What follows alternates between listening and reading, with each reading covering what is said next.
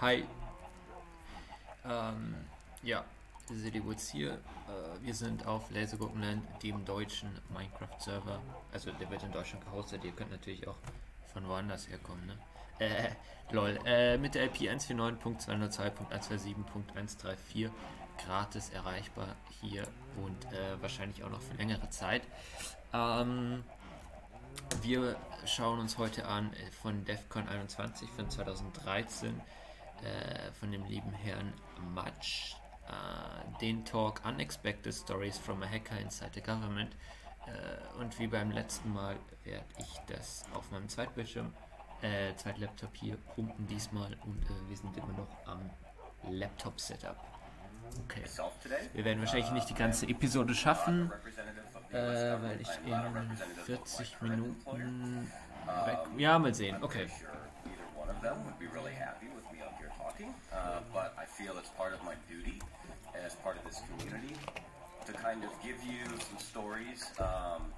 Ich war hier vorher schon ein bisschen AFK und ich habe festgestellt, dass wenn man die Partikel aus hat, dann sieht man das von den Hühnern nicht, diese Herzen und so. And there are 4 stories I'm going to tell you that all have some kind of unexpected outcomes and unexpected twists. You've probably heard about some of these stories in the media, but these are kind of different back origins to them that you haven't heard before. I'll do my best Ja, to ich denke, wir be gehen gleich as wieder accurate as meinen oder so. possible, but I'm going from memory from some of these, and some of these go back several years. Memory isn't perfect, so I apologize in advance. So, I'm not trying to piss off or be pro or con any particular community, but I want understandings, which is why I'm trying to tell these kind of non-obvious stories. Somebody had tweeted me something encouraging me to do this talk, saying anything we can do to help people understand each other is good, because of course prejudice is bred from ignorance and exclusion, so you can kind of consider this my transparency/trip report from 3 years inside the DOD. Not long after I started working at DARPA, I got funding approval for the first of one of many programs that I would actually run. I know most folks are only familiar with a few of them. The first program was something called Cinder, and it was focused on super evolved advanced persistent threat. And a program that had nothing to do with whistleblowers, had nothing to do with humans. It was targeting autonomous software. Now there was an author, Forbes magazine, Andy Greenberg, who found out that Julian Assange and I knew each other and have kind of known each other for, I don't know, like 20 plus years. And he wrote an article that, the way I read the article, attempted to pit me and Julian against each other, claiming that Cinder was a response to WikiLeaks. You know, a sexy story of hacker friends, you know, who now find themselves at odds, one trying to spill the government secrets, one trying to protect the government secrets. Yeah, that's a sexy story. The problem is it's entirely untrue because Cinder had nothing to do with that. So since he and other folks wanted to kind of make a story about me and Julian where there was no story before, I figured I'd tell you an actual story about me and Julian. This first story is called How the DoD Unintentionally Created WikiLeaks. So it was 2009. I had yet to go into DARPA. I was over in Germany for the CCC Congress, which, by the way, is awesome. And by the way, Berlin is freezing in December. So it's a couple blocks from the hotel over to the Congress, and I braved it across. It takes about like 10-15 minutes before your lips come back and you can actually start to form words again. So there's this talk that I wanted to see at the Congress, and I watched it. It was great. There was a gap between the next talk that I wanted to see, and the whole decision was, do I go back to the hotel and go out in frigid Berlin, winter, or do I find something else to kind of pass the time? It's CCC, it's easy to find things to pass the time there. And there was a talk that was going on about WikiLeaks. Remember, 2009. No State Department cables, no nothing like that at this point. WikiLeaks had been around, but it wasn't kind of in the popular vernacular. It wasn't a household name. So I look and go, oh, what it's taking to run Was ich WikiLeaks denn hier, wie and how lange we das do schon behind the läuft? scenes operationally. I'm like, that's cool. And it talks in English and Hier, it's 4 inside, so Minuten. yay. Sorry. And I'm looking at it and I'm like, Julian Assange, you know. And the name was ringing a bell, but it didn't mean anything again, because of course, you know, hadn't hit it. Now I saw him up on stage, and you know, he's a kind of striking physical, the kind of shocking blonde white hair, you know, sharply dressed. And I'm recognizing the voice, and it took almost the entire talk before it dawned on me that I knew him by a different name. I knew him as Prof. Some of you remember Prof. Some of you remember Strobe that he wrote like ages ago.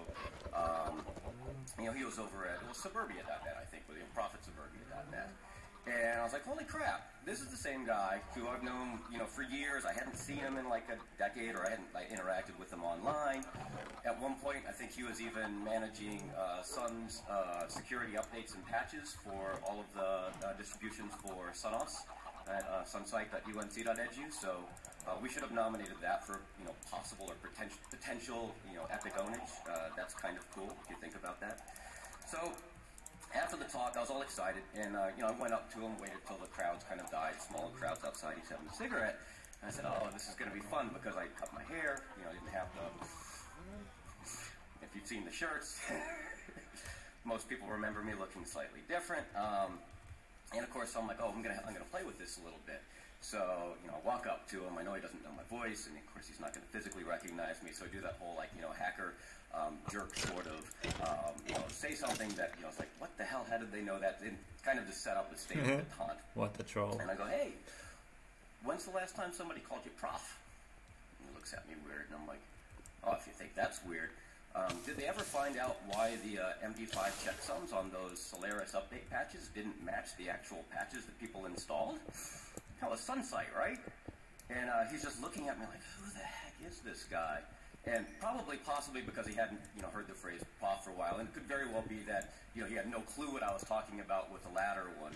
And I go, hey, you know, it's me, it's Mudge from the Loft sort of thing, and he kind of relaxed, and, you know, we chuckled about it. And I was like, hey, you know, you were really, really passionate up on stage about, you know, WikiLeaks. What was the real impetus? What was the turning point that made you do that? Because the last I had seen you, you were leaving the hack scene, going off to academia to do your advanced degree. He was working on a cryptographically based file system, a rubber hose file system for duress-based decrypting. And I said, you know, where'd you go? You know, all the old gang and everything, haven't seen you. So we chatted, and he said, you know, let's go out and have dinner. So, you know, we spent the next several hours over food in Berlin. And we were chatting, and I wanted to know just how passionate he was and how far he was willing to go on it. So I asked him a hypothetical question. I said, let's suppose back in the day, my thing was I collected packet captures of everything. Let's assume some of those packet captures have you going into other systems. You know, beyond a shadow of a doubt. If I submitted those packet captures, you know, kind of incriminating you to WikiLeaks, would you release them? And he looked at me, and it only took a couple seconds, and he said, hey, we get some very similar sorts of questions, because people ask us, you know, kind of on a parallel, if someone were to send us a list of the contributors to WikiLeaks, would we publish it? And the answer is that, you know, we don't want to know who our contributors are because we want to keep the protection there, we being WikiLeaks. I'm speaking as him from memory here. So we try to get in touch with the folks that contributed, but we won't know who they are, so ultimately, in case that list is real, we would have to publish it. I was like, oh, that's cool. And then he just, you know, we moved on to the next topic. Now, if any of you have actually interacted with him or know somebody who has, they'll tell you that he is a very smart person, and that's absolutely right. And it took me probably an hour to realize that he never answered my question. But he told me a really interesting story, because he told me, and this is what stuck with me in 2009 from that dinner, what the turning point was. Now, maybe this was a story just for me, maybe it was, you know, kind of the appropriate thing, but I took this to be kind of ground truth, and it stuck with me, which is why I'm telling you. And I used to tell people inside the government the same question when later WikiLeaks kind of popped up. And he said, yeah, I had gone off, I was over at university, doing my graduate work, something essentially fundamental research, which means something to the government folks. And he said it was funded, by the U.S. government. It was a grant, from like NSA type DARPA sort of funding. I don't know if those were the actual agencies. And he said it was during that time period where there was a big pullback from the DoD. And the message that the universities received was, we're not funding you to do basic research anymore. It's all classified now. His work got rolled up in that. Now, whether that was actually why it was being pulled back or if that was just the perceived message, I don't know. So if you think about it, here's a non-U.S. citizen who's made a life decision, go to graduate work, go, kind of leave the community that we knew him in, and all of a sudden, his funding gets pulled, and he's told that he's not allowed to know what it was that he was doing, not allowed to know what it was that he had, discovered, and no actual reason as to why the funding is. I mean, that's kind of what it's like when you're a graduate student and somebody pulls your funding, sort of thing. And this just really, really rubbed her wrong. He said, this is the wrong reason for classification, if that's why he lost his funding. This is designed to keep people ignorant and withhold information, to keep folks disadvantaged. And he said it was at that point that he decided that he was going to devote his life to exposing people who tried to keep secrets. And hence WikiLeaks was born. So when folks in the DoD would ask me, hey, do you know this WikiLeaks thing, and what are your thoughts on how we could address it, they were a little surprised with my answer, going, well, by some accounts, the government actually created it in the first place. It was at that point during the night in the restaurant, Julian goes, well, so that's what I've been doing for the past 10 years. What are you up to? I said, oh, I'm about to go work at DARPA. So that's my first story.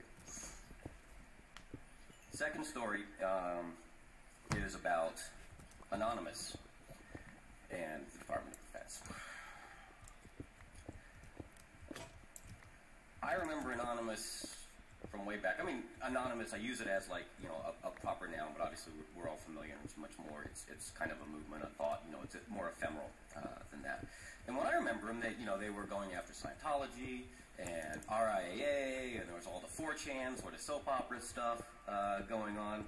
And at some point, their scope or the target, expanded to include the government.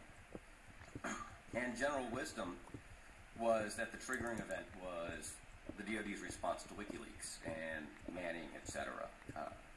But the way I saw it, there was actually something else that was a bit more subtle that folks hadn't realized. So in 2011, the DoD released the strategy for operating in cyberspace. There was some very minor backlash to some of the wording initially. I think there was an initial, small leaked version of it that went out, and it was followed by a later one. But there was some more specific backlash and chatter in the hacker researcher community. The strategy stated that the DoD was going to, treat cyberspace as a domain to conduct operations in, and it appeared kind of modeled off of outer space, treating space as, these are DoD-ish words, like a domain. And there were some confused conversations going, well, why is anybody upset if you treat cyberspace as a domain? There wasn't that much upset with treating space, and, nobody lives in cyberspace, which you could kind of only hear inside the government, like a statement like that. It's because if you think about it, we all live in cyberspace, and the hacker researcher community made cyberspace. I'm really not a fan of that word.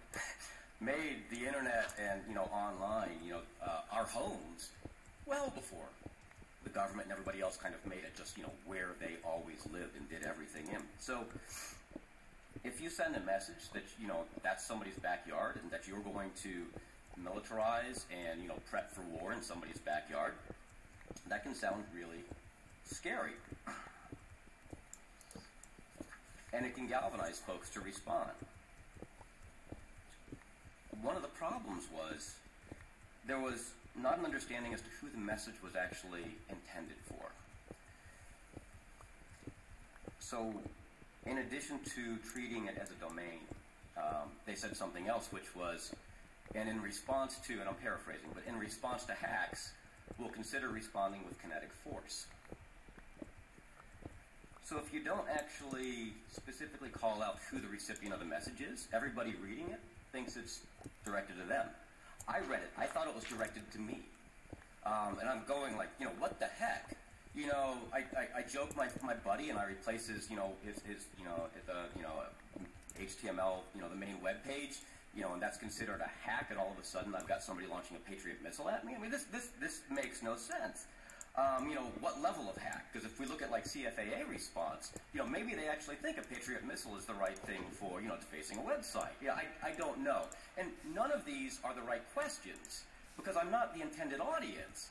But of course I'm reading it as if I was. And of course the logical next question is, wait, do they understand how attribution works? Because, what if I do it, bouncing through an ally? What if I do it from within the U.S.? Are they going to kinetically respond against themselves? I mean, this is, and you kind of go, okay, wait, back up. If the message were directed to, let's say, other countries, somebody in specific that's got a significant power, that they say, look, we're talking about critical infrastructure or something of that nature. If you turn off the lights in New York, we'll probably be able to figure out who you are, because you're not a small little hacker defacing websites, and maybe there's attribution in place that we can respond to. That would have been an entirely different sort of message. And I wouldn't have read it as the whole, like, wow, if I get root on something in my own system, is the government going to shoot me? Which is just silly, but I wasn't the only person who read it that way. And it's nice having been in this field and in the hacker researcher community for, going on almost 25 years. Well, actually, over 25 years. And some folks were sending me, they're like, hey, have you seen what's going on in the chat rooms? And there were some folks who were claiming affiliation or claiming support of Anonymous that were going, hey, have you read this? Look who's trying to prep for war in our backyards. Do they even understand how attribution works? This is bullshit. If they think they can find me, it's on. Let's go. And the next thing you know, there were a couple websites defaced, and they ended in like .gov. Now, this is where it gets kind of funky. Defacing a website is kind of a message. It's a little warning shot. But that's in a language that govies don't know. So the govies didn't get the message as far as, what I saw. So here's the initial strategy for operating in cyberspace that goes out, it's probably directed to somebody else, but by poor messaging is misinterpreted by a group. The group responds, fires a warning shot. The warning shot isn't understood. And it's like, hey, what are these vagabonds doing? Look at the little street punks or whatever. They're not somebody who actually has a message that we should actually engage in. And it's just this little cascading effect. So that's kind of unfortunately where I saw, the expanding of scope and a lot of misunderstandings. I'm not saying the two groups should be friends. I'm not saying one group is good and one group is bad. But when you send a message out into the world, and this is for both groups, you really need to make sure it's understandable by all the parties that are going to receive it. You can't assume it's just going to be read by the person you had in mind. With all love and respect, there's one very obvious commonality between the hacker research group and the government, and is that they can be very arrogant and expect everybody will speak their own language and that they don't have to speak anybody else's. And I think that's a really common mistake. So the recommendation for the government, from my vantage point of both sides, is figure out how your messages are going to be received by the more general populace of cyberspace, because we all live there now. This is actually a great opportunity for diplomacy, and you can kind of think of it like the lost city of Atlantis, because cyberspace kind of took them, I think, the world by surprise. Obviously hasn't been around that long. So what if Atlantis just popped back up and there was an advanced, very technically capable group of people there? You wouldn't sit there and ignore them. You wouldn't taunt them. You wouldn't attack them. You'd probably actually try and understand and figure out how messaging to somebody else might be interpreted to them. You might even try and figure out where you guys already, see things eye to eye and where you have differences. So my recommendations to the citizens of cyberspace is keep in mind that the government, and in particular the DoD, has very specific focuses and goals. And they often only see things from their own point of view, because they're really focused on doing that job. And when you read things that appear to be a message directed to you or your community, coming from an unlikely source, you should question whether or not the message is actually intended for you, or if it's just intended for somebody else and really poorly worded. And if you still think a response is necessary, you really need to think about the message that you're sending to make sure that you don't make the same mistake in return.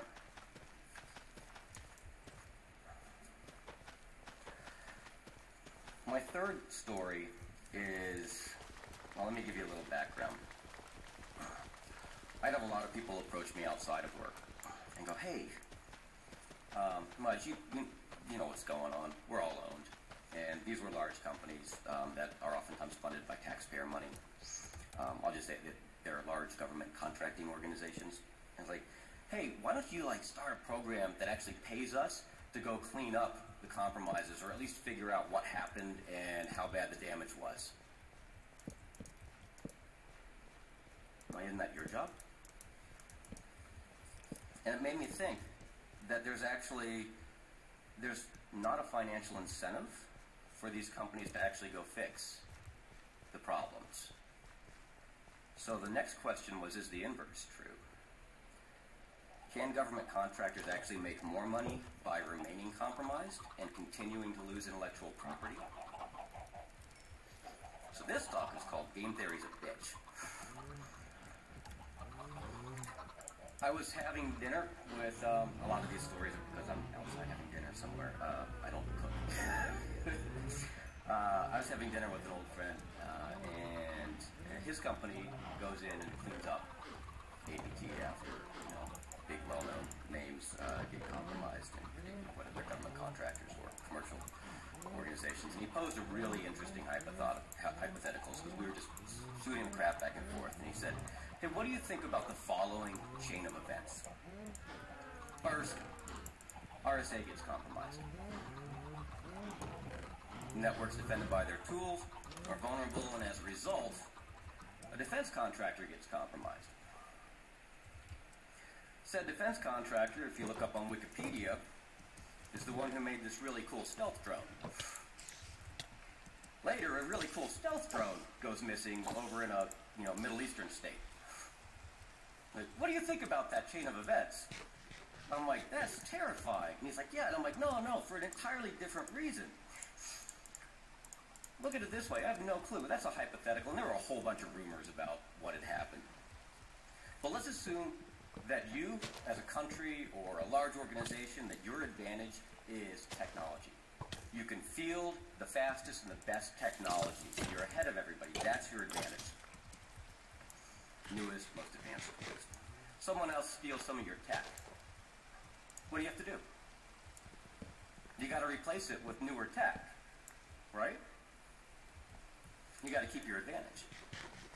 So suppose a government contractor gets some of their super tech stolen. What does their government customer actually need to do?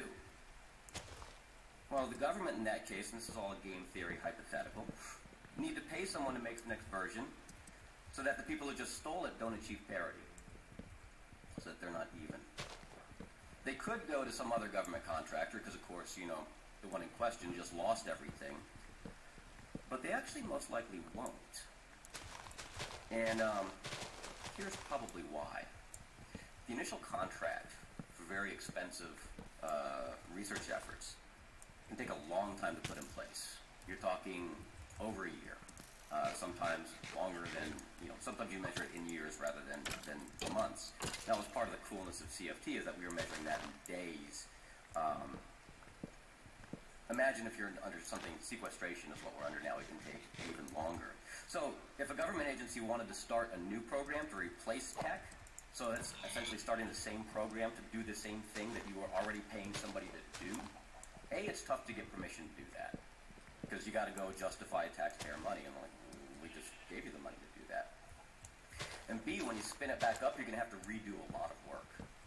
You're going to have to redo the contracting that you already had in place. You're going to have to spin people up to speed on management side. You're going to have to respin up the tech side, and you've spent years putting that in place.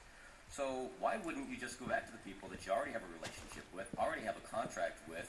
They already know what they lost, or maybe you know what they lost and stuff, and you can tell them because they're your customer. So you just pay them to give you the next thing. Remember, they're not financially incentivized to go fix how they were actually compromised in the first place or clean it up. Because staying with a really familiar solution or situation is comfortable, which makes us a trap that a government funding source can actually be particularly susceptible to. And you can view this on a case-by-case basis, and kind of staying with the same contractor can even make sense. But if you step back and listen to what's been talked about in the media, you may see something that's a larger picture that seems like an endless list of technologies and IP being stolen. And each time it happens, that company is in a situation where, A, there's really no penalties or reprimands for it. And on the contrary, they're actually rewarded with more funding. So because their customer needs to make the next text to replace the stuff that just got stolen, to replace the stuff that just got stolen, to replace the stuff that just got stolen. So, yeah, game theory is a bitch, because if you look at it at this angle, and part of the neat thing about game theory is you can fall into game theoretics without realizing that you're doing it. Government contractors can actually be in a situation, or are actually in a situation, that they're financially incentivized, in some places not to listen to their network sysadmins and not actually to really deal with the problem, perhaps the way with the drastic changes that need to be made.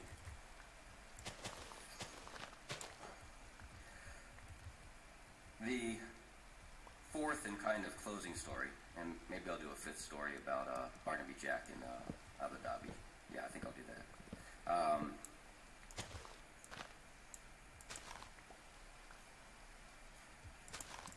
The fourth story, sorry, I just mentioned Barnaby Jack and I just start getting a little teary.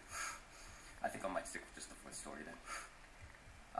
Fourth story closing is more of a kind of plea to both the government communities and the hacker researcher communities, because from the vantage point of both, I don't have a lot of examples of our community, the hacker researcher community, really reaching out in a proactive and positive way to educate and enlighten the government. We do it, but we do it really ad hoc. And I think we need to try a little harder to do specific examples. I've been a little upset about some other things in the news lately. And actually, one of your options, it is a scary option, is to actually go inside and try and fix them there. People will fight you tooth and nail. It is not for the faint of heart. That's actually what I did when I went over to DARPA. I didn't go there because I thought it was cool. I didn't go there because I wanted to be a part of the government. I actually went there because I thought that they and other parts of government had kind of lost their way. And I had an opportunity to go in and fix it. I did get a really nice unofficial email from somebody recently. It was about CFT, which makes me think that we actually, because you guys were all a big part of that, did manage to pull some of that off. So I'm going to quote from this email I got to my personal account. And the person said, I recently had a meeting with all the agencies and DoD services, and listening to them, it was my turn to be terrified because of how out of touch with reality they were with cybersecurity and cyber defenses, and it made me realize how much I and the DoD owe you, and that's us, for a cyber fast track. And here's the part where I was really happy, because I thought CFT was showing the government how they should be doing contracting, but now I actually understand what you were doing. It was showing the government that what the real state of the art is, and why they should be afraid of people on the inside who continue to just preach the status quo and throw money at the same problems the same way they've done before. So that was actually pretty cool, because they're starting to realize that. And I've heard people at high levels, flag officers, a couple pockets were starting to refer to hacker researchers as, researchers. It was hacker equals researcher, not hacker equals criminal. And I thought that was really cool. It's not saying that we should go all in and support the DoD, and I'm not telling you should like the DoD. I've got a lot of issues with the DoD. I'll continue. I'm sure they've got a lot of issues with me. This talk might even be one of them. But what happens there is, now that they know where some of the real ideas and some of the real talent come from, they're undoubtedly going to try and reach out and tap into it in various ways. And this kind of goes back to our earlier story, where they kind of project their problems and their images and their goals on somebody else. So there's likely to be some uninformed and failed outreach efforts. So I've got a couple of recommendations to the government that maybe will help with that.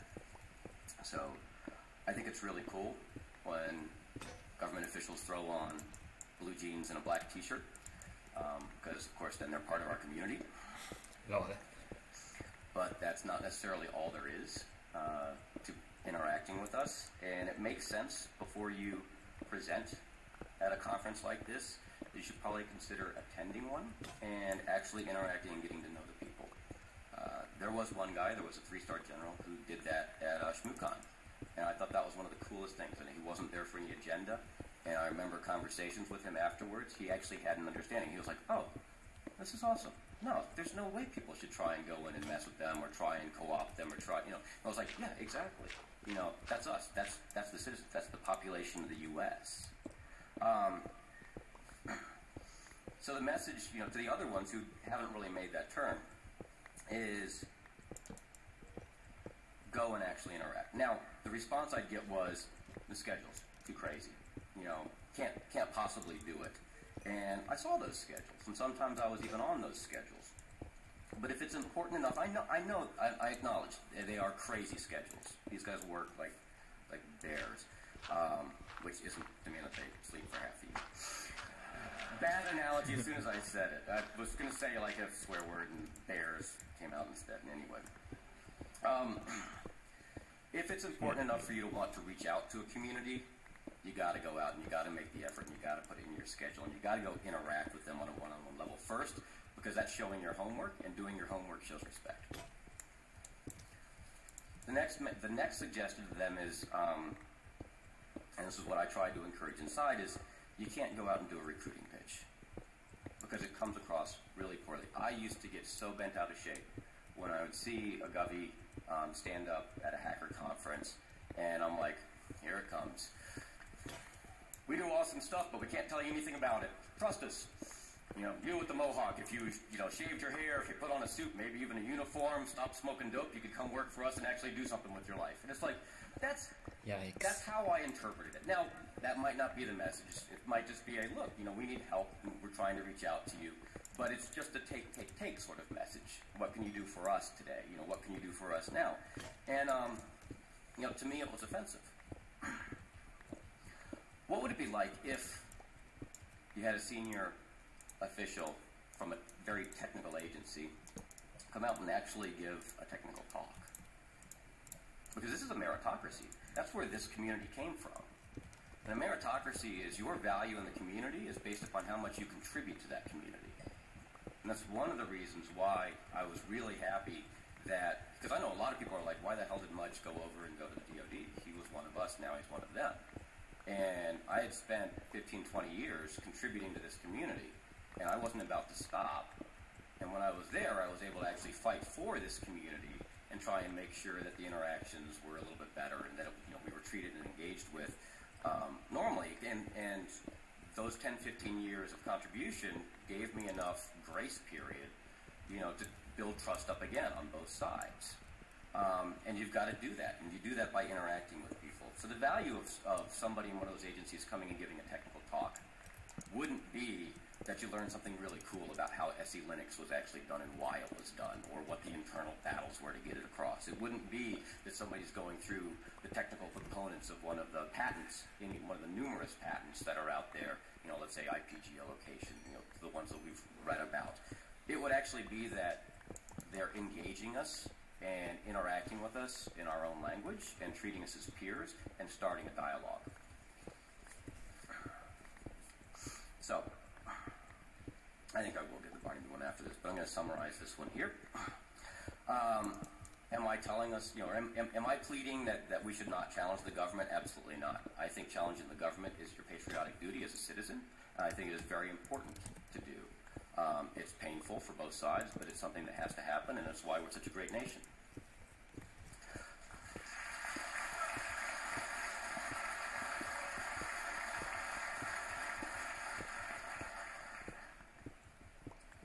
We also need to, you can't train a dog just by repeatedly beating it. It'll learn some stuff, but it'll probably learn stuff that you weren't intending, and it'll bite you at some point. So when you see the dog do something good, it's nice to give it a treat. And there are certain little pockets inside the government. And one of the things that I think that we as a community can do better is, yes, we need to challenge the stuff that we're seeing. We need to challenge the things that are in the news. But if you see a small pocket of hope, like if you see a congresswoman that's helping put through Aaron's Law, you know,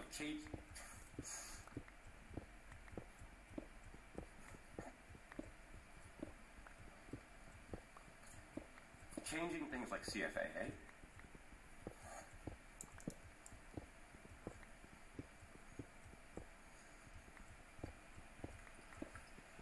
I don't deal with losing people well. Excuse me.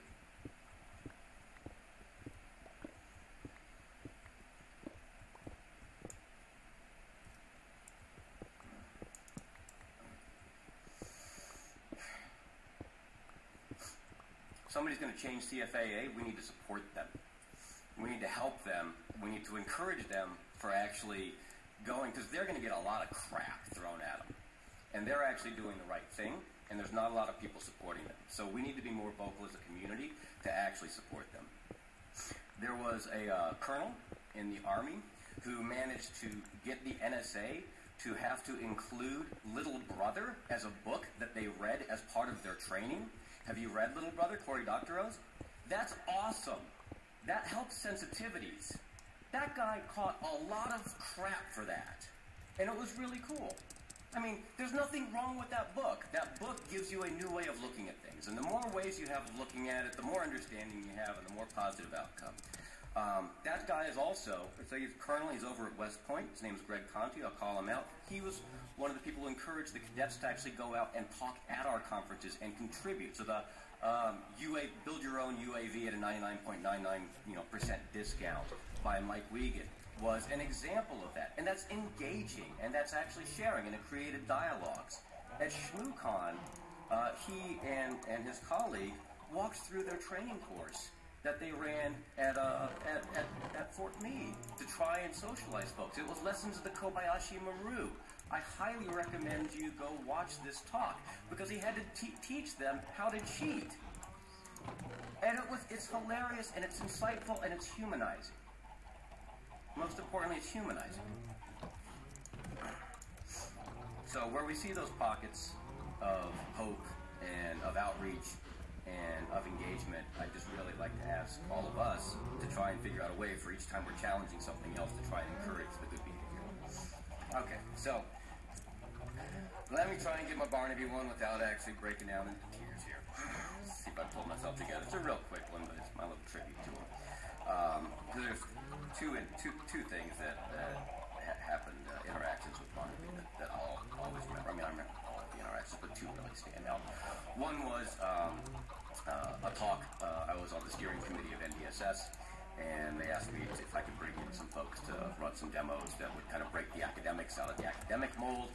And, you know, what better people than Barnaby Jack when he was working with EI and the rest of the EI team to actually come in.